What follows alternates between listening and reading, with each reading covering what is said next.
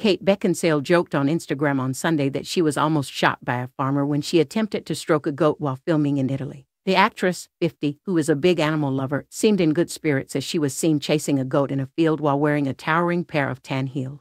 However, in the short clip she quickly turned around and ran away from the animals as she claimed a farmer was watching her. Kate looked incredible for the outing in a white long-sleeved blouse which she teamed with skinny jeans. She wrote, "Oh Italy, you're sunny, enveloping charm except when you try and pat a goat and almost get shot by a farmer." In another picture, the Underworld star looked stunning in a white and green dress as she posed for behind-the-scenes pictures while filming on set in Italy. Kate was in high spirits as she beamed for photos while checking her phone between scenes. She has been busy filming scenes for her new kidnapping movie Stolen Girl, starring alongside Scott Eastwood. Kate shielded from the sun under a large umbrella in which a crew member held above her head before she continued filming in the busy Italian streets.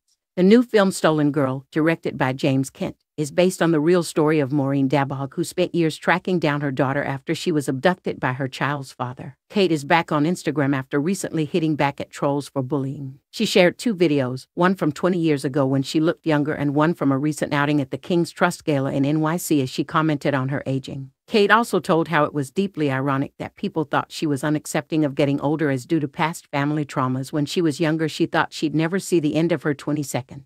Her father, Richard, known for his role as Lenny Godber in the BBC sitcom Porridge, sadly passed away in 1979, aged just 31, when Kate was 6 years old. She penned, "I hate talking about this because I hate adding to this conversation, but I'm doing it because insidious bullying of any kind over time takes a toll. These videos might be 20 years apart, maybe more. Every time I post anything, and by the way, this has been the case since I was about 30, I am accused of having had unrecognizable surgery, using Botox, using fillers, being obsessed with looking younger, and it's really such a tiresome and subtly vicious way to bully a person. I don't actually do any of those things, have even gone to the trouble of having a plastic surgeon categorically state that I don't and haven't, and still, every time there's a chorus of 'My God, you're unrecognizable. Oh my God, plastic. Oh my God, you don't even look like yourself anymore.' It happens constantly and it's usually women that are doing it. Life happens. Obviously I have aged. Everybody ages. I'm not too concerned about aging because I found my father dead at the age of 5. She continued, "I spent most of my teenage years and a good deal of my 22nds absolutely crippled with severe anxiety and panic attacks that I was going to die of a heart attack too, and went to emergency rooms often and was almost, at that time of my life,